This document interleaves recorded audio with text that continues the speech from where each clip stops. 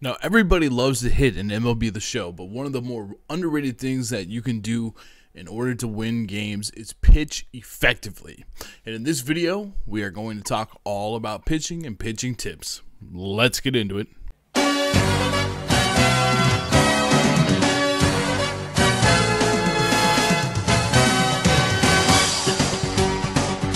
What's going on, Show Nation? It's Movie with Movie Gaming TV, and in today's video, we are going to talk about pitching tips in MLB The Show 19. We're going to cover a lot of stuff in today's video. This video is going to be a little bit longer than my hitting tips video, most likely, because I want to cover a lot of stuff, because pitching, it doesn't get a lot of tips here on YouTube. There's not a lot of talk about it, so I'd like to give you guys a deep dive. I got this requested in the comment section. Feel free to always interact with me in the comment section. I read pretty much all my comments that I can. So someone requested I do some pitching tips, and here we go.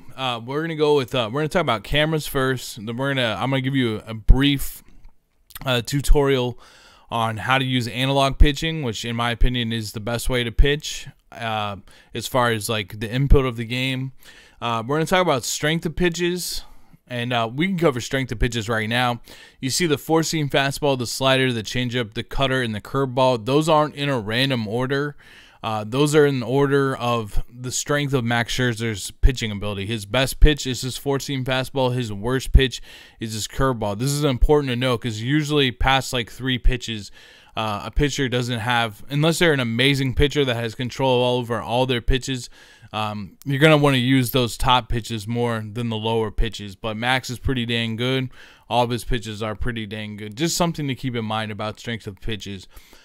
We're going to talk about mixing up pitches and how important that is. It's really important in real life, but it's also important this year in MLB The Show 19. We're going to talk about where to place particular types of pitches. Where do you want to spot fastballs? Where do you want to spot sliders? Where do you want to spot changeups, etc., etc.? And then finally, we're going to talk about pitch combinations, different ways you can approach hitters, and pitches that set up each other so that they can be more effective. So first, we're going to go into cameras. Now there's a variety of ways that you can use the camera. I'll just give you the ones that I use if you want to use those, but whatever you're most comfortable with is the most effective. I really use 2. I use strike zone, and I also use pitcher offset that you guys saw the video how it started off with. Now I like strike zone for a variety of reasons. I like strike zone because this is the view that I hit from, and so I like seeing the path of the ball all game from me hitting from that perspective and also pitching from that perspective. It just allows me to get like extra BP in a way, extra mental reps while I am hitting. So I do like that. I also like how precise I can spot the pitch to the pixel pre-pitch. So if I want it like right here compared to right here, it's a lot easier to see from this view. It's like I can put it right in the corner. Maybe I want it a little bit more in because I've got 3 balls and I want to make sure I throw a strike. I really like that about this view. I also like that I can see the runner on second base. Is he taking a 1-step lead? Is he not? So it kind of gives me an idea if they're thinking about stealing third base. So I really like this view quite a bit. This is the strike zone view.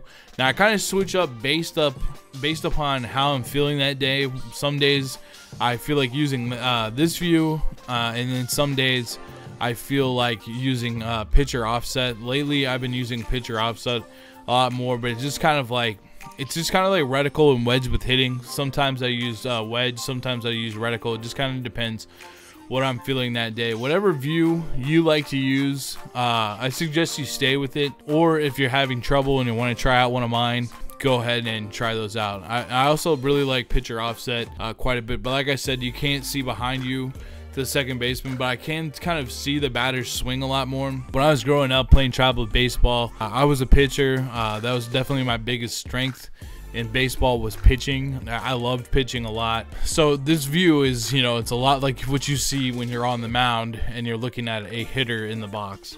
So that's kind of gets cameras out of the way. Now let's talk about analog. Basically, here's the analog meter. You can see the yellow line down there, and then if I move this left and right, it moves it on the plate. And it's nice from this view too, because it's like it's natural. If I move it to the left, it's going to the left side of the plate. If I move it to the right, it's going to the right side of the plate. Now, a common misconception as we place this ball low and in is you would think the path would have to go straight down and then straight up to the side for you to be able to hit this pitch over here. You don't have to go straight down and go to the left. You can actually go back to the right and then back up to the left. Or if it was over here, you could go down and then over like that. You don't have to go straight down. So that's actually a really good thing in helping you be more accurate. So I'm going to pull down to the right and push up to the left. I'm not making going down and going to that. That'll help you get analog pitching a lot more quickly if you decide to try it out. If I go below the line, it's going to pitch the line. It's going to pitch the ball lower. And if I go above the yellow line, it's going to pitch the ball higher than my intended spot. So those are two things to remember there. Another thing too is a fastball. Now that's going to move on that top meter. Okay, if I move it to the left, it moves to the left. If I move it to the right, it moves to the right. Let me step off there. Now a slider, if I move that into the left, it doesn't move as much on the plate. It's more like if I put it down here, I need to almost go straight up and down, compared to a fastball low and inside, where I'm going to almost go, way outside with that. So keep in mind of that. Pay attention to where the hoop is up at the top when you're pitching. So that's just kind of a basic analog tutorial. If you guys have any more questions about that, leave that down in the comments below. We already covered strength of pitches, so let's talk about mixing up pitches. Now, you pretty much get one pitch that you can spam now, and that's the top strength pitch, that 4-seam fastball. They made it so you can't just throw a changeup every single pitch without taking a penalty this year. So you really want to mix up your pitches, and you also want to mix up your pitches in real life too, because you don't want someone sitting on your pitch knowing what pitch is going to come in. And with mixing up your pitches, it's not just the pitch themselves, but it's also the location. You want to change their eye level, so you might want to have them looking high and inside, and then you want to throw low and outside. You don't want to just throw to the same spot in the strike zone over and over again. It's going to help you get it's going to keep them on balance if you're throwing low and inside, and then you're throwing high and inside. They got to cover the entire plate with their PCI. They got to think, oh, this ball could be anywhere, and if you can get the hitter off balance, you're going to be doing your job. A mental chess game between the pitcher and the hitter. The batter's always trying to stay on balance. The pitcher is trying to keep them off balance. So mixing up your pitches is very important. Now let's talk about where to place specific pitches. So we're going to go through all these pitches, and I'm going to tell you where I like to throw them. Now, fastball, I like to throw a fastball up and in. I like to throw fastballs also later in counts more in this game than early in counts. Maybe the first pitch I'll give them a fastball, but I'd rather use my off speed to get to like 0-2 and then use the fastball to blow it by them, so they'll be late on the pitch when they're sitting off speed. But I like to place a fastball either like up and in, and I like to spot pitches kind of like above, middle in, instead of like being right middle. I like to be just like a little bit up or just a little bit down. And the reason for that is it's tough to move your PCI like just squared up on that, compared to like moving it to a corner or moving it to the middle or moving it to the top. Now you have to take more of this angle with your PCI. You know what I'm saying? You have to get it like not one of those corners and not in the middle to square up the pitch. So I like to throw a high and inside fastball with my fastball. I also will, if I feel like they're not going to swing or they're trying to take, like I've thrown a lot of sliders low and away, I might throw the fastball low and away. Just wherever I'm using off speed, the fastball is the pitch that I'm going to trigger, the actual pitch in the strike zone a lot of the time. And you're going to get them to freeze on that pitch. The other time I like to use the fastball is if it's like the pitcher or something like that, or if it's somebody that I'm really not worried about them doing a lot of damage to the plate and I want to make sure I throw strikes. You don't really want to be throwing a bunch of balls. You don't want to fall into the trap of, oh, they're swinging at everything and they never take a pitch. That'll work versus somebody that does that, but anybody that has any plate discipline, you're going to want to get ahead in the count. Now that said, you have to pay attention to you have to pay attention to what the hitter is doing. You're gonna run into some hitters that are extremely selective, so you need to be hitting your spots. You need to throw more pitches in the zone. Instead of trying to throw every single pitch on the black, you might want to throw a pitch right here and try to get ahead in counts, because you don't want to get behind in counts and have them be really effective against you. And then also, if they are swinging at everything outside the zone, there's no reason to, you got to keep that in mind. You know what I'm saying? You can't just throw them. You don't want to be throwing them a bunch of pitches that they can hit really well. You're not doing yourself any favors there. You can dance around the black a little bit more. You can throw pitches a little bit more outside and use their over aggressiveness against them. But for the most part, I'm telling you guys, you want to throw pitches for strikes in the zone, and that's because you want to keep your pitch confidence up. And you can see there's an energy meter and then there's a confidence meter. Once that confidence meter goes down, I feel like it's a big factor in like giving up consecutive hits. If you've gotten your opponent's gotten 2 or 3 more hits on you, your confidence is going to start to go down. And what you can do is you can call for a mound visit. You hit the touchpad and you call for, I can't do it in the practice mode, but you hit the touchpad and you call for a mound visit. That'll give your pitcher some confidence back. It'll help your pitches be more precise. And also that yellow bar, if you're more confident, it will increase, and if you're less confident, it will disappear. And you really don't want it disappearing, because then you can't spot your pitches well at all. So keep that in mind as well. Now let's talk about sliders.